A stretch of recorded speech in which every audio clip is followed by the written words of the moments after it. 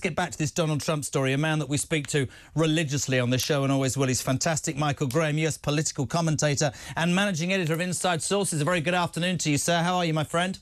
I speak to you religiously too, Jeremy. On my knees, gnashing and weeping in prayer. So you should be, because if you're not... So here's my question for you. Oh. Do you know anyone who should rush out and buy a lottery ticket faster than Donald Trump? Because that event on Saturday was astonishing, and I was watching it, and particularly the photo that really got me was the one that you can see the waves from the bullet behind it. You know what I mean? That's really, that you can't deny. Holy crap, that's how close. That is a bullet. You're right. That's a bullet. Yeah. And it's close, and it's right there, and it's, you know. And then the second thing, today the news came that probably the most serious case against Trump in court of the four main cases, the one involving the documents, has been thrown out because the prosecutor involved the judge ruled was not appointed appropriately. And this has been cooking for a while. And this is the classified documents one, isn't it? This is quite a serious one. The day, 2 days after probably the strongest one against him. And the judge didn't say that he didn't do anything illegal. What the judge said is, you've got this special prosecutor kind of guy, you know, taking the case, and you rushed it through, and the law is unclear, and so it's all procedural. But the point is, the biggest threat against Trump is now gone until they figure out what they're going to do. And imagine how hard it would be for the Biden administration to go back and say, yes, we want to prosecute the guy who almost got shot again on a case that, fairly or unfairly, a lot of Americans see as part of a bigger effort to simply get Trump, regardless of the legal legitimacy. It is really interesting. There's one person I thought about over the weekend, and I completely agree with you, and we'll talk about in a bit more detail. What was the name of that man who stood for election as a district attorney in New York and literally said on his calling card, I'm going to bring down Donald Trump? Is it Melvin? What was his name? Alvin Bragg. He's screwed, isn't he? He's seriously screwed, Alvin Bragg. Well, you can say that, but once again, the people who really don't like Trump, and this is still a divided country, and even after the assassination attempt, and people are feeling they're willing to reconsider a little bit, you're still going to have a solid 40–45% of the country who just will never, ever like Trump. And those people, a lot of them live in Manhattan, and they elect Alvin Bragg. So you're still going to have the two camps. What's interesting for political pros that we've been talking to at InsideSources.com are the people who say Trump has the opportunity to expand the map in November. If Biden stays the nominee, which now looks more likely, it's going to be harder to switch him out. First of all, this story just takes over the news cycle. It slows everything down, and they already had a time issue on the Democratic side to make a switch. So Biden, you know, isn't doing great. He's probably going to lose one or all three of Wisconsin, Michigan, Pennsylvania. With a weak nominee, Trump maybe wins Virginia, maybe wins New Hampshire, maybe wins New Mexico. And suddenly you have a guy who's won a map that looks very different from any maps that we have going all the way back. You got to go back to George H.W. Bush in 1988. And so that could give Trump more momentum. It could silence some of his critics, and it could cause some, obviously the New York Times and whatever are going to do what they're going to do, but it could cause some people to say, you know what? Let's give the guy a chance.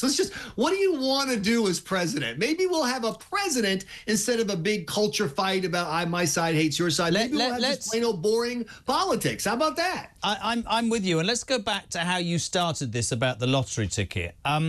We've called him Teflon in the past. We've said everything. I mean, he was shot.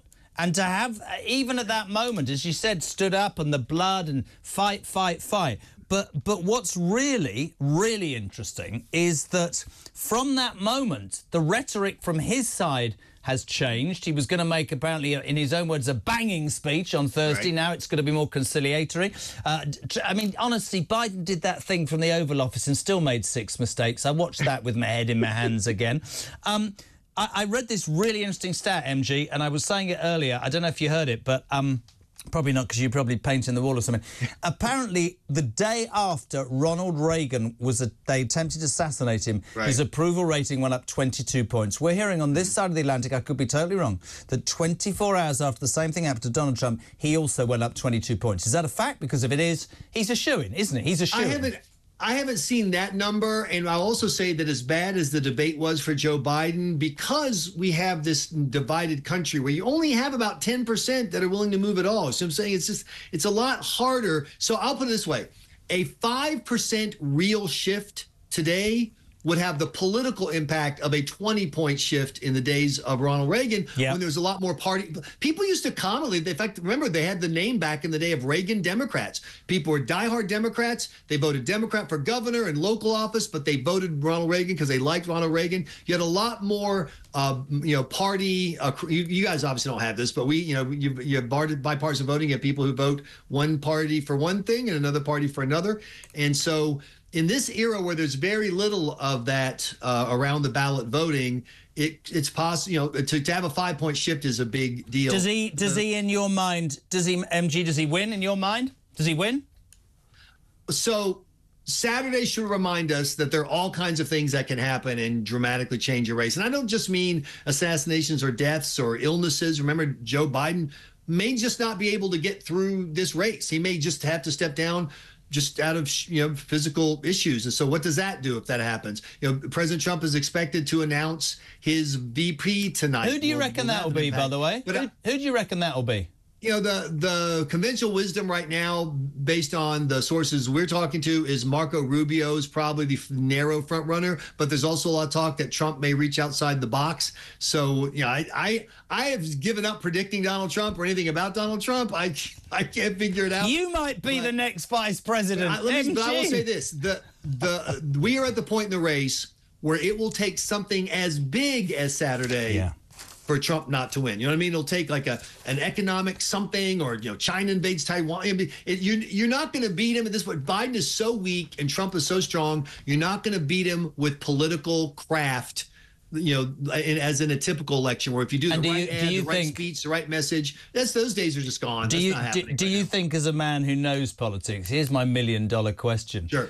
The language is different. He was going to make this big speech. Now it's conciliatory, as I said to you. It's about uniting America. Evil won't win. God's the reason I'm here. Do you think he can keep his mouth shut till November and take advantage? I know this sounds cynical about certain things that have happened, or do you think, because I thought the minute I saw it, strangely, I probably thought differently to other people. I thought, oh my God, this is going to be, the Democrats are going to say, this is your rhetoric. But very quickly, the Republicans were saying, well, hold on a minute, you've called this man a racist and a fascist, a misogynistic, a homophobe. You've had attack ads. You've said this, that. It's all bad, to be fair. Each side has been bad. So from this, do you think that Donald can spend the next 3 months calmly knowing that it's probably in the bag unless he messes it up, or not? He's never shown 3 months worth of discipline. But once again, his lead is so... think about what Americans saw. Americans think that Joe Biden couldn't survive a shaving cut and Donald Trump just took a bullet. So, that's... Bill Clinton had a great line that I think really reflects American politics. In the eyes of voters, it's better to be wrong and strong than weak and right. And Biden's problem is no one thinks he's right about, inflation, foreign policy, et cetera, and he's weak. So Trump is just in a really strong place. Who can beat him? Donald Trump. Well, 2 things. History, something weird could happen, and that's a very small chance. And then Donald Trump could beat himself, and that would not be a shocker. But, man, so far he has remained disciplined, and he doesn't have to be perfect. He just has to be okay because Biden is so fundamentally weak. And we're seeing numbers of Joe Biden possibly losing 20% of the black male vote to Donald Trump. If that happens, Biden's done. He has no coalition he can build where he only gets 80% of the black male vote. Just the votes just aren't there. So. MG, it is an absolute pleasure. It always is. I know you've been busy and at it. We'll have you on loads. Thank you so much indeed, Mike Graham.